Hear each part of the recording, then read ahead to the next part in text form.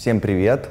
Я хотел бы с вами поговорить не столько о работах Ван Гога и о его мастерстве, например, живописном, сколько о том, что значит Ван Гог для современной культуры и как Ван Гог связан с мифом и с идеей об искусстве в XIX и XX веке.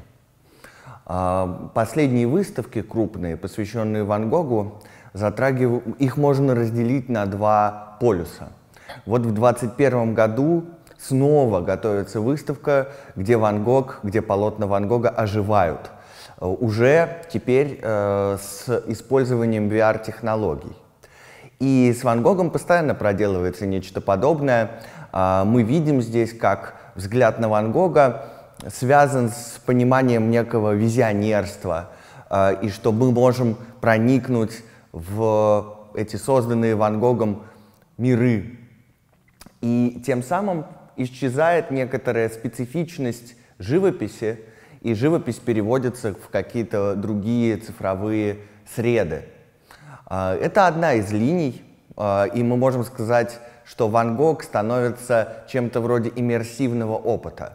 Это иммерсивный подход к Ван Гогу. Второй подход, очень значимый, был представлен на большой выставке в галерее Тейт в 2019 году.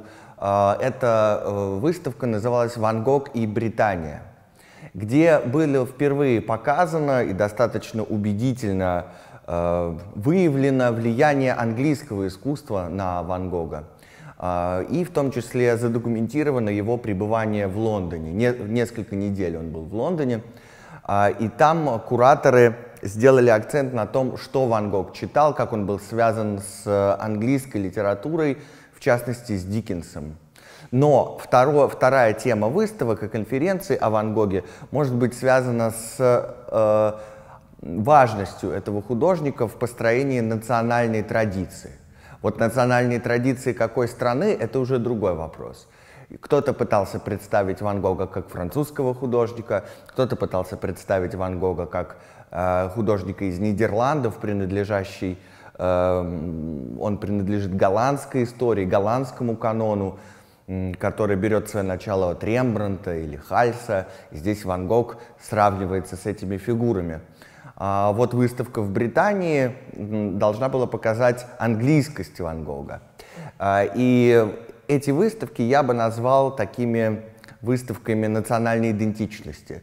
И вопрос о том, какую роль искусство играет в конструировании этой национальной идентичности. Итак, вот у нас есть два взгляда на Ван Гога в современных проектах. И необходимо добавить еще и, наверное, третий взгляд.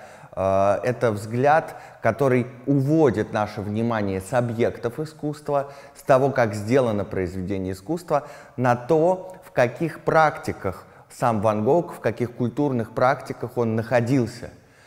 То есть искусство здесь понимается не просто как конечный объект, а как совокупность очень сложно структурированных повседневных отношений. То есть как Ван Гог жил, собственно, и как он создавал свое смотрение на мир, как он создавал вот эту наглядность, которую он и передавал в своих работах. И вот этот третий взгляд, он был представлен замечательной исследовательницей Гризельдой Поллок, которая всю жизнь боролась с академическим искусствоведением, и она боролась с мифом о художнике-индивидуалисте, который как гений всеми отброшен или там даже безумен в какой-то степени, и представляет собой такую антитезу современному обществу.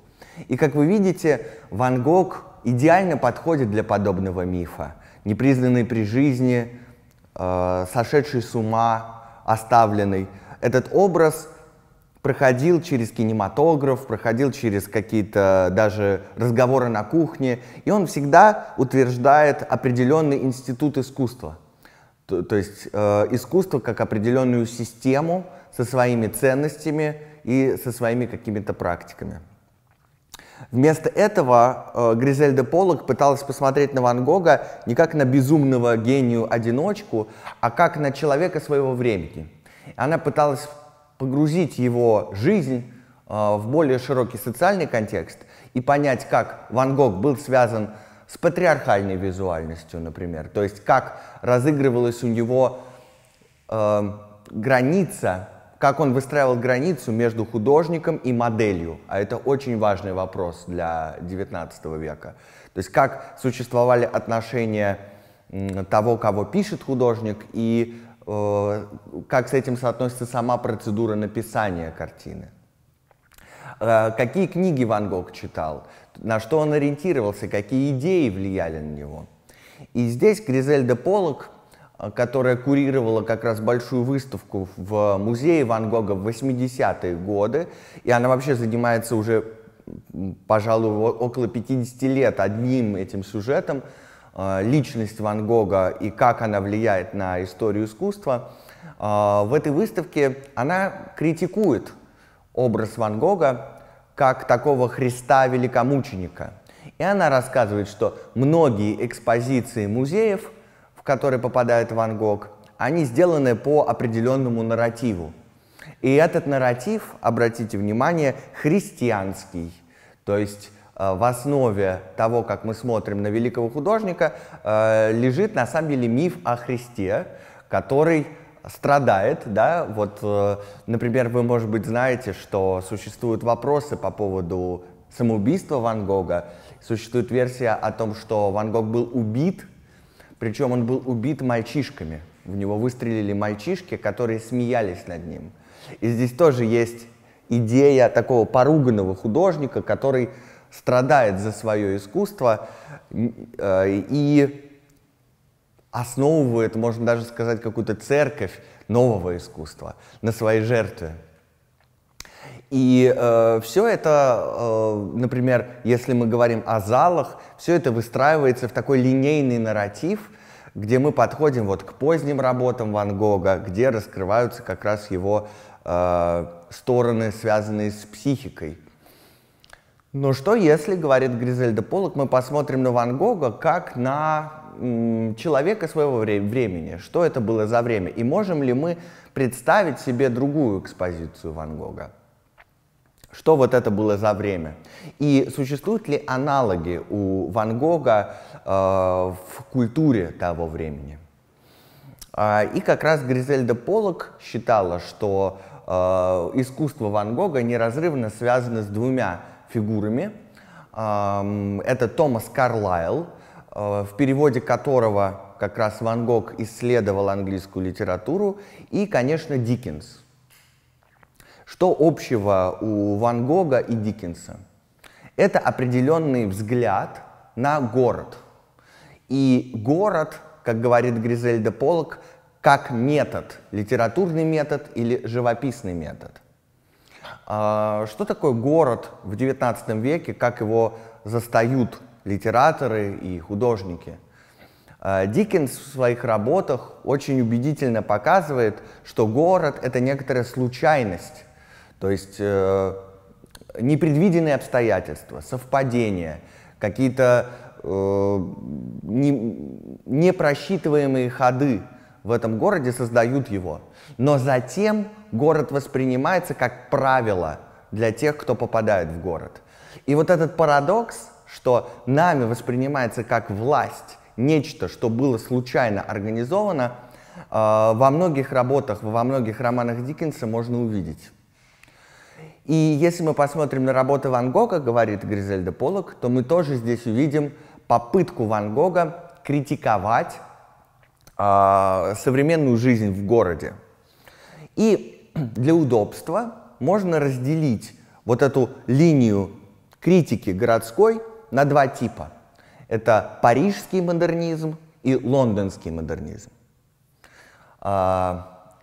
Отношения между этими двумя модернизмами связаны с тем, как художники смотрят на персонажей и на каких персонажей они смотрят. Парижская сцена занимается много публичными местами. Импрессионисты, Эдуар Мане, другие художники, Эдгар Дега, они смотрят на какие-то публичные места. Музыка, скопление людей, кафе. И чаще всего это мир потребителей, то есть это мир, где существует отношение того, кто ждет бокал пива, и того, кто подает этот бокал пива, да, буквально. Это сфера услуг, так называемая. Это интересует импрессионистов в Париже. Это такой парижский город. Город как спектакль. В то время как, если мы посмотрим на лондонское искусство XIX века, то вы увидите, что главное чувство, которое вызывают эти работы, это отвращение и бедность. Поэтому на первый план в английском искусстве выходит образ матери-одиночки, с одной стороны. Во многих работах вы можете увидеть эту мать-одиночку. И причем физически ее тело говорит об истощении обязательно. Это поза, это страдание, вписанное в тело. И это такой очень значимый образ именно лондонского искусства того времени. И с другой стороны, это мертвый рабочий. Это тоже очень часто появляющаяся сцена именно в английском искусстве. И его мертвое тело должно тревожить зрителя. Должно вызывать чувство, которое Гризельда Поллок называет отвращением, objection. Да? То есть возникает страх перед городом, как машиной, которая создает пролетаризированные массы. То есть город отдыхающих — это парижский город, город, где существует спектакль, и город, где существует бедность для лондонского модернизма. И если мы посмотрим на Ван Гога, на проблематику, которая интересовала Ван Гога, то мы увидим, что это как раз и переход между жизнью деревенской, между жизнью за пределами города и жизнью внутри города. Вот эта граница, так как Ван Гог сам все время переезжал, он все время пересекал эти пространства, они выражены в том, что Ван Гог находит компромисс между лондонской школой и парижской школой. Мы видим в его работах очень часто изображение труда.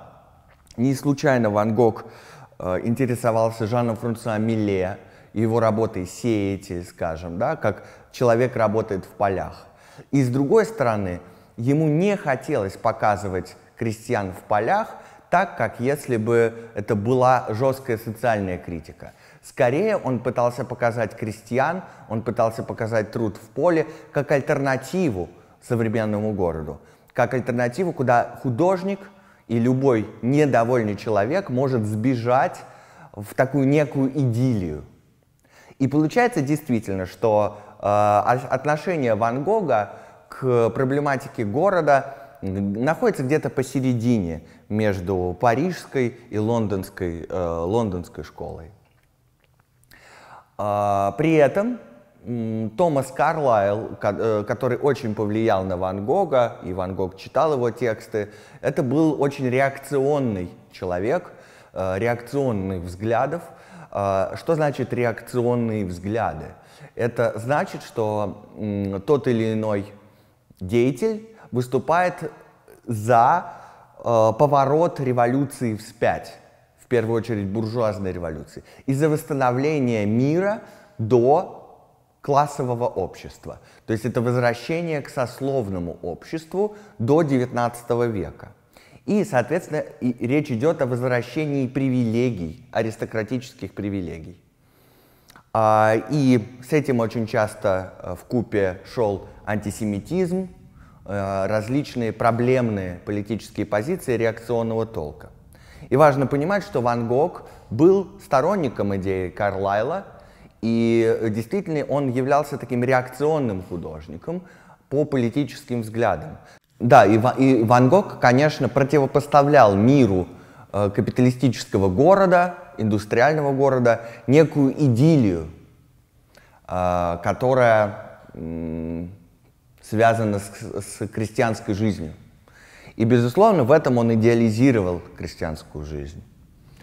Но с Диккенсом, как раз вот этой моделью города Диккенса, его роднит отношение к живописи. И как живопись пытается, с одной стороны, быть случайной, то есть продолжает вот эту идею импрессионизма, которая связана с захватыванием мгновения, и с другой стороны, как это мгновение тотчас же выстраивается в структуру, например, композиционную структуру. И мы знаем 3 художников, это Сезанн, Ван Гог и Гоген, которых критик Роберт Фрай назвал, собственно, постимпрессионистами. Если вы посмотрите на Сезанна, Ван Гога и Гогена, то вы поймете, что в отличие от импрессионистов, в особенности в отличие от Клода Моне, который в своих видах Руанского собора полностью ушел от структуры холста и пришел к такой вот оптичности, да? То есть если вы посмотрите на Клода Моне, его работы как бы выходят на плоскость, и структура в этих работах исчезает, композиция исчезает. Для импрессионистов было очень важно уйти от композиции. А на чем построена композиция? Композиция построена на рисунке, на примате линии. Почему? Потому что рисунок и линия есть граница между бытием и небытием. То есть прочерти линию, и что-то появится. И получается, художники, которые хотели уйти от академизма, который построен на рисунке, такие художники, как Эдуар Моне и Клод Моне, они старались сделать набросок. То есть они старались, чтобы от их работы было ощущение случайности. Как будто бы это что-то неподготовленное. Отсюда практика пленэра. Но что мы видим у Сезанна, Гогена и Ван Гога? Мы видим возвращение к конструированию ситуации, композиционному конструированию. Как это у Ван Гога проявлено? Конечно же, мы видим, что у него нет академического, мы знаем, что у него нет академического образования. И из-за этого он постоянно копирует графику. То есть он все время связан с рисунком. И его живопись, даже живопись, которая представлена здесь, у нас в Пушкинском музее, она построена на графических основаниях. То есть это контуры активные, это интерес не к лицам персонажей, а к фактуре и плоскости, которая удерживается графически. Вот мы смотрим на работы Ван Гога как на некоторую графику, переведенную в живопись. И вот это возвращение к рисунку дает ощущение утраченного порядка. Например, такой важный искусствовед Мейер Шапира, вот он, мне кажется, впервые высказал эту мысль, что Сезанн, Ван Гог и Гоген пытаются вернуться в докапиталистический мир, возвращая четкую композицию в работу. То есть мы видим, как структурированы холсты Сезанна, Ван Гога и Гогена. Вот как называли это отношение?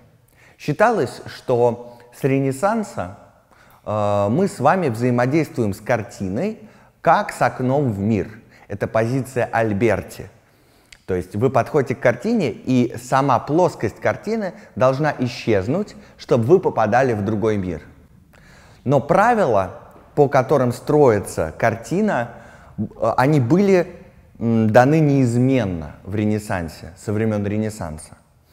То есть это правило линейной перспективы, деление на планы, цветовое деление, колористическое деление. И все это стало каноном академической живописи. Но что делает Ван Гог, Сезанн и Гоген? Они пытаются представить свои собственные основания, свои собственные нормы, свои собственные правила, по которым будет создаваться их мир. И поэтому, когда вы смотрите на этих 3 художников, на Сезанна, Ван Гога и Гогена, у вас возникает ощущение, что они вам предлагают некоторые инструменты для жизни. То есть вы буквально, если долго смотрите на Ван Гога, потом выходите и видите мир глазами Ван Гога или глазами Сезанна. Почему так происходит? Потому что эти художники вырабатывают некоторые новые правила, новые схемы. Но, в отличие от импрессионистов, это остается схемой, это остается очень жесткими правилами, на которых эти художники настаивают. И возвращение к правилам является их некоторым желанием, то есть стать частью гармоничного мира. И у Ван Гога интересное напряжение между экспрессией, между психологическим напряжением и гармонической композицией. Вот это все время в искусстве Ван Гога поражает. И это дает такое странное определение Ван Гогу, Сезанну и Гогену как таким консервативным модернизмом, как такой консервативный модернизм. Они, безусловно, новаторы, но их новация заключается в возвращении к иерархиям и возвращением к структурам, которые связаны с приматом рисунка и с приматом композиционного решения. И именно поэтому это позволило, вот именно этот момент позволил на голландских выставках в Нидерландах говорить о том, что есть такой пул великих имен голландских, например, Рембрандт, и сюда же можно добавить Ван Гога. То есть почему так происходит? Потому что Ван Гог действительно в своих элементах остается художником, у которого есть правила, который удерживает определенные правила, по которым необходимо создавать произведения искусства. И с другой стороны, эти правила постоянно искажаются, и они связаны с уже новой стадией развития капиталистического общества. Что это за стадия, о которой мы должны обязательно сказать? Лучше всего это оформил такой философ Фредерик Джеймисон, когда пытался говорить о развитии капитализма и культуры в эпоху капитализма. И он говорил, что первый капитализм, его можно охарактеризовать как рыночный капитализм. И он действительно появляется в Голландии, в Нидерландах, и связан с вот этой бюргерской культурой. Для рыночного капитализма характерно видение натюрмортов и соединение вещей в этих натюрмортах, например, в барочных натюрмортах. Джеймисон говорит, что для того, чтобы понять мир окружающий, нам достаточно понять, как вещи выглядят на прилавке, что нам и дает такой барочный натюрморт.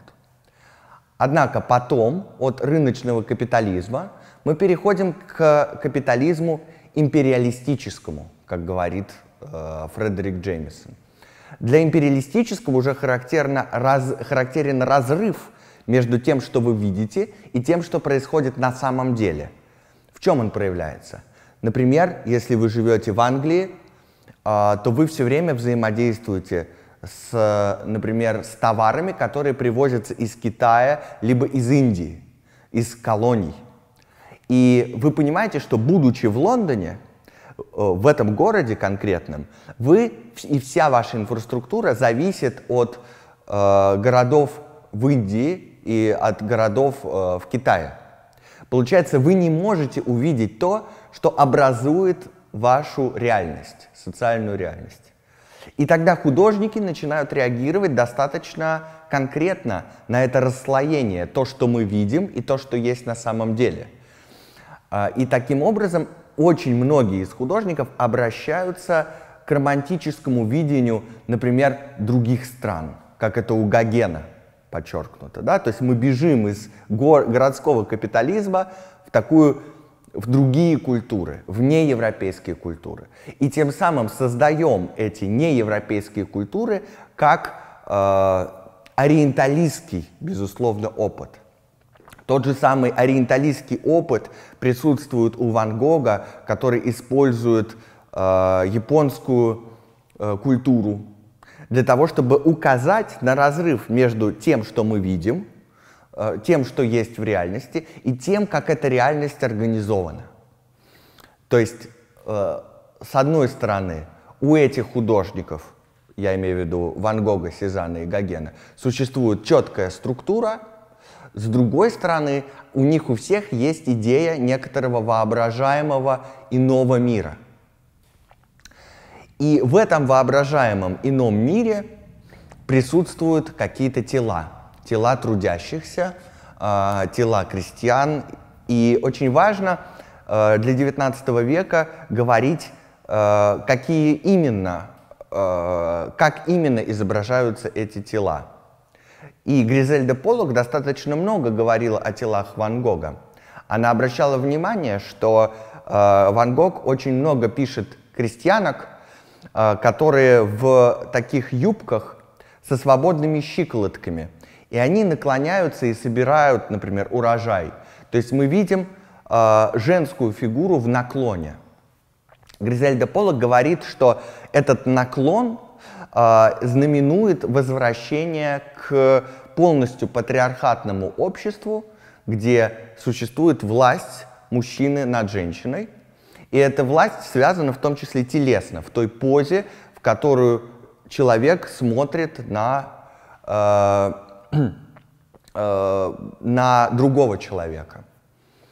И популярность Ван Гога Гризельда Поллок в своей диссертации как раз объясняет тем, что ему удается попадать в зрительские желания и в зрительские ожидания, которые, в свою очередь, связаны с господством взгляда. Когда вы смотрите на работу, вы видите человека, который перед вами чуть ли не на коленях стоит.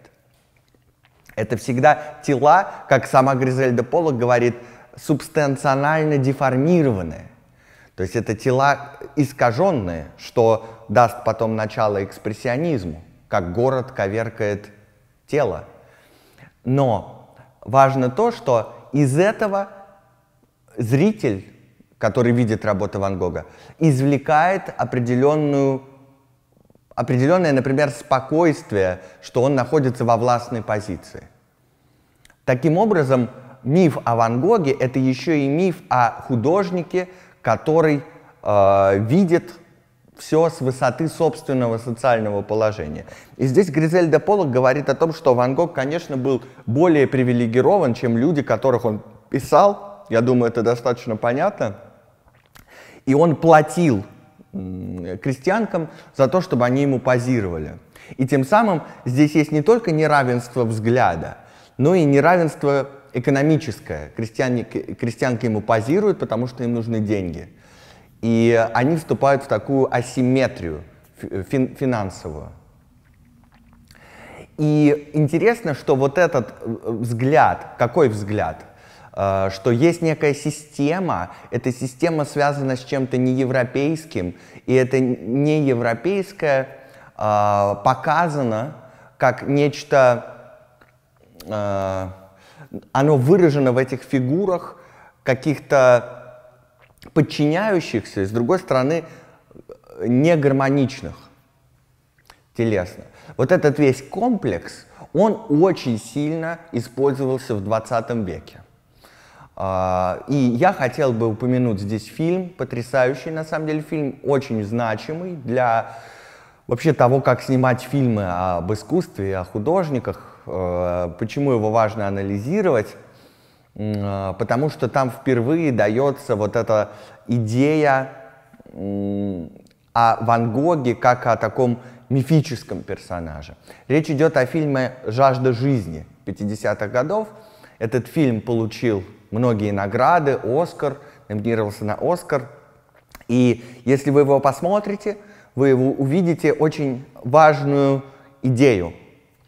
Там есть такой кадр, где Ван Гог создает свои произведения, а потом камера приближается на окно, и его работы сравниваются с окном, и в этот момент начинает звучать закадровый голос, который представляет собой письма брата Тео самому Ван Гогу. То есть представьте, вот такой кадр, да? Вы видите живопись Ван Гога, потом вы вылетаете в окно, и под это начитывается комментарии Тео, брата Ван Гога. Что это такое? По сути, это некоторая кинематографически выраженная идея того, что картина является продолжением и заменой мира. Да? То есть вы прямо из картины выходите в окно, да? В окно реальности такой. И с другой стороны, здесь есть очень важный момент о разнице между художником и знатоком. То есть художник сведен к своей функции просто писать, то есть жить глазом. Да? Вот Ван Гог, он такой безумный гений, как мы знаем, и он вот только создает работы. Но комментировать работы должен Тео, брат, да? То есть мы слышим его закадровый голос. И получается, что здесь создается идея о том, что есть художник, иногда, вот Дюшан говорил, глуп как живописец, да? Это же миф, что живописцы глупые, да? Они только рисовать умеют. И вот здесь мы видим, как создается миф о Ван Гоге, который не рефлексивный, да, который такой вот на чувстве все делает. А за него высказываются музейщики, за него высказываются искусствоведы и критики. Или в данном случае Тео. Да? И этот фильм позволяет нам, зрителям, идентифицироваться с позиции знатока Ван Гога. То есть мы становимся теми, кто комментирует его работы, и понимает его работы. И здесь мы уже видим вот такую идею, как кино трансформирует искусство для того, чтобы создать определенную идею художника. Кто такой художник? Каким он должен быть и какими привычками он должен обладать и так далее.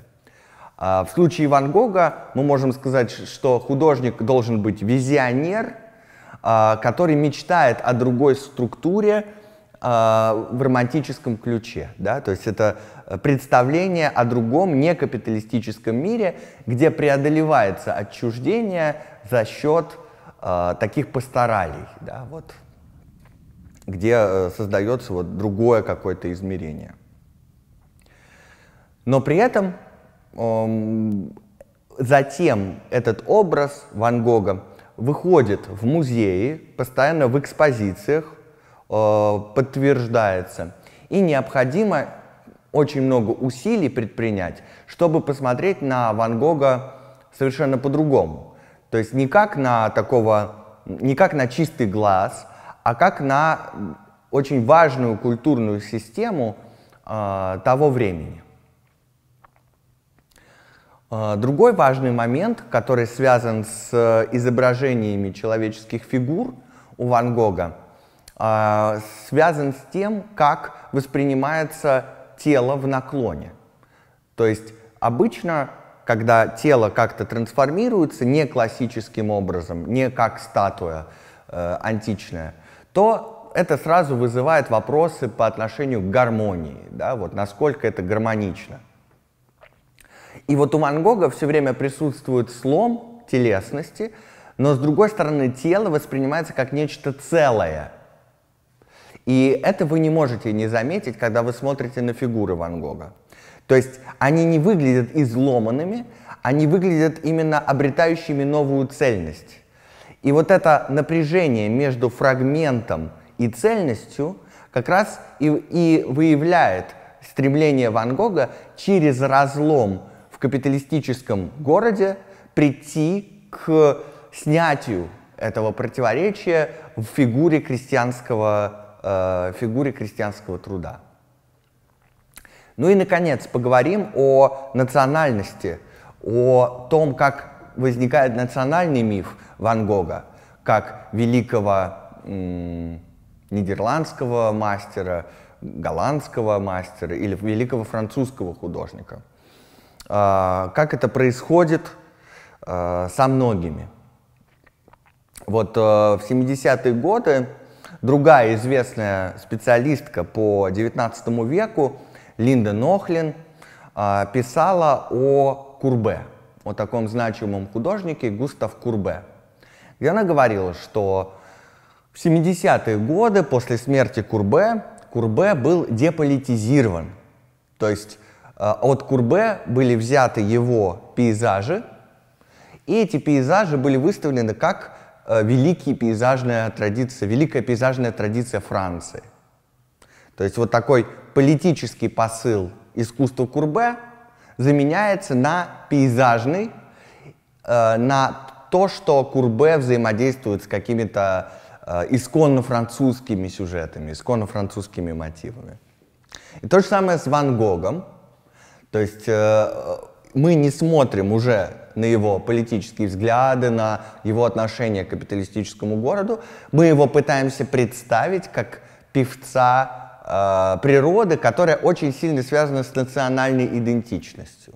Это вот эти поля, подсолнухи, цветы, они все говорят о некотором формировании национального государства как бренда. И затем именно как бренд, причем бренд достаточно реакционный, в том смысле, что он воспроизводит подспудно властные отношения, о которых я говорил, этот бренд начинает переходить в продукцию, например, переходить на принты, на футболки, на сумки и так далее. То есть мы видим, как искусство Ван Гога формируется, как оно связано затем будет с абстрактным искусством. То есть возникает канон от импрессионистов через постимпрессионистов к абстрактному искусству. И якобы это художники, которые выходили к чистоте формы, к живописи как живописи. При этом, когда мы этот взгляд на искусство воспринимаем, мы теряем огромное количество художников, которые не были признаны, которых нельзя уместить в это прокрустово ложе модернистского канона. То есть, критикуя Ван Гога и критикуя рецепцию Ван Гога, мы можем критиковать в том числе и взгляд, очень упрощенный взгляд на модернизм. Интересно, что в 1935 году еще, в 1935 году, МоМА не взяла себе Ван Гога, потому что они считали, что это второстепенный художник. Представляете, еще в 1935 году считалось, что Ван Гог недостоин быть в коллекции МоМА. А уже в 1936 году, то есть через год, случилось огромное турне работ Ван Гога по Америке. И Ван Гог как раз с этого мгновения стал очень популярен, что и результировалось вот в этом фильме «Жажда жизни» 50-го года. Что же произошло? Почему такое резкое изменение?